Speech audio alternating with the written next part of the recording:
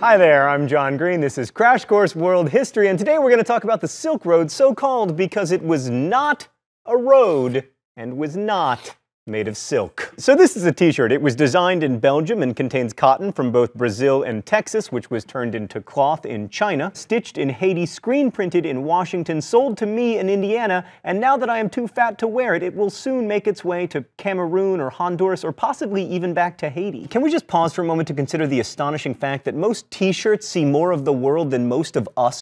So the Silk Road didn't begin trade, but it did radically expand its scope, and the connections that were formed by mostly unknown merchants arguably changed the world more than any political or religious leaders. It was especially cool if you were rich because you finally had something to spend your money on other than temples, but even if you weren't rich, the Silk Road reshaped the lives of everyone living in Africa and Eurasia, as we will see today. Let's go straight to the thought bubble. As previously mentioned, the Silk Road was not a road. It's not like archaeologists working in Uzbekistan have uncovered a bunch of yield signs and baby on board stickers. It was an overland route where merchants carried goods for trade. But it was really two routes. One that connected the Eastern Mediterranean to Central Asia, and one that went from Central Asia to China.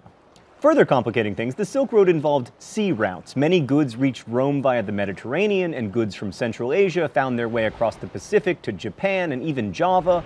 So we shouldn't think of the Silk Road as a road, but rather as a network of trade routes. But just as now, the goods traveled more than the people who traded them. Very few traders traversed the entire Silk Road. Instead, they'd move back and forth between towns, selling to traders who'd take the goods further toward their destination, with everybody marking up prices along the way.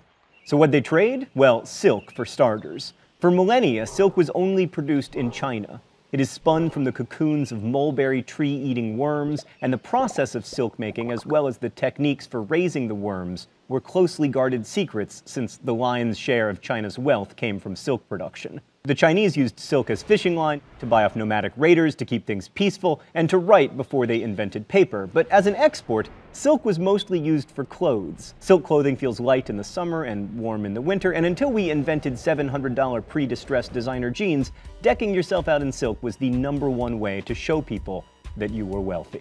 Thanks. But the Silk Road wasn't all about silk. The Mediterranean exported such cliché goods as olives, olive oil, wine, and mustachioed plumbers. China also exported raw materials like jade, silver, and iron. India exported fine cotton textiles. Ivory that originated in East Africa made its way across the Silk Road. And Arabia exported incense and spices and tortoise shells.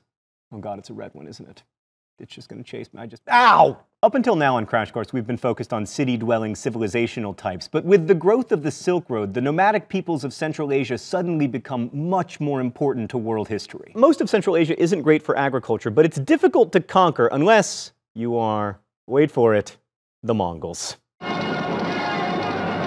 It also lends itself fairly well to herding, and since nomads are definitionally good at moving around, they're also good at moving stuff from point A to point B, which makes them good traders. Plus, all their travel made them more resistant to diseases. One group of such nomads, the Yuzhai, were humiliated in battle in the 2nd century BCE by their bitter rivals, the Xiongnu, who turned the Yuzhai's king's skull into a drinking cup, in fact. And in the wake of that, the Yuzhai migrated to Bactria and started the Kushan Empire in what is now Afghanistan and Pakistan. Although Silk Road trading began more than a century before the birth of Jesus, it really took off in the 2nd and 3rd centuries CE, and the Kushan Empire became a huge hub for that Silk Road trade. By then, nomads were being eclipsed by professional merchants who traveled the Silk Roads, often making huge profits. But those cities that had been founded by nomadic peoples became hugely important. They continued to grow because most of the trade on the Silk Road was by caravan, and those caravans had to stop frequently, for like food. Became fantastically wealthy. One, Palmyra, was particularly important because all of the incense and silk that traveled to Rome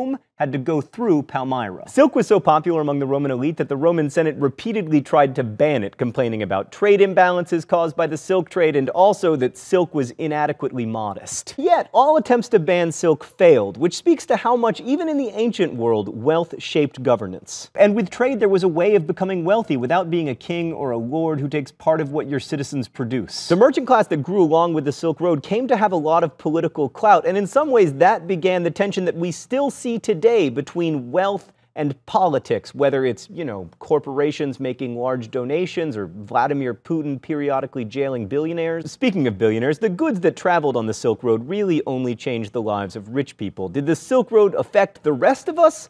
Yes, for three reasons. First, wider economic impact. Relatively few people could afford silk, but a lot of people devoted their lives to making that silk. And as the market for silk grew, more and more people chose to go into silk production rather than doing something else with their lives. Second, the Silk Road didn't just trade luxury goods. In fact, arguably the most important thing traded along the Silk Road? Ideas. For example, the Silk Road was the primary route for the spread of Buddhism. When we last saw the Buddha's eightfold path to escaping the cycle of suffering and desire that's inherent to humans, it was beginning to dwindle in India. But through contacts with other cultures and traditions, Buddhism grew and flourished and became one of the great religious traditions of the world.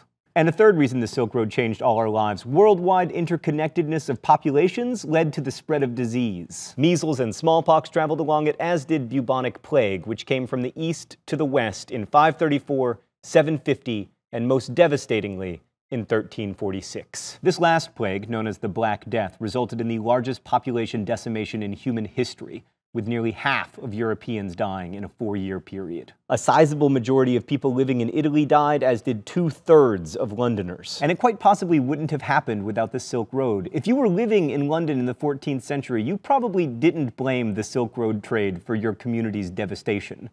But it played a role. If you look at it that way, the interconnectedness fostered by the Silk Road affected way more people than just those rich enough to buy silk, just as today's globalization offers both promise and threat to each of us.